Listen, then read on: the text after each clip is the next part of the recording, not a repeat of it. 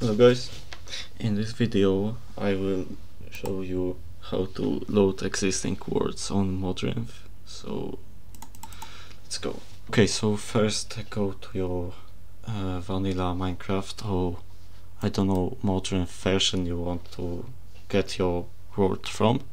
So for example I want to port this creative 1.19 to my Modrinth, so I will have it here.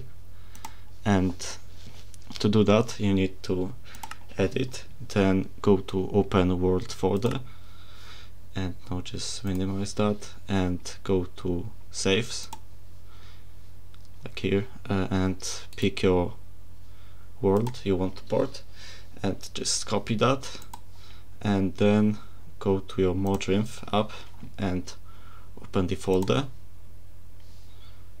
and now find saves and paste the world here.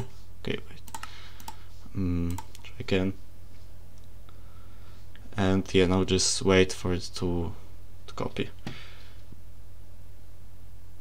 Okay, so it finished, and now when you go to your Modrinth installation and go to single player, you have your world here.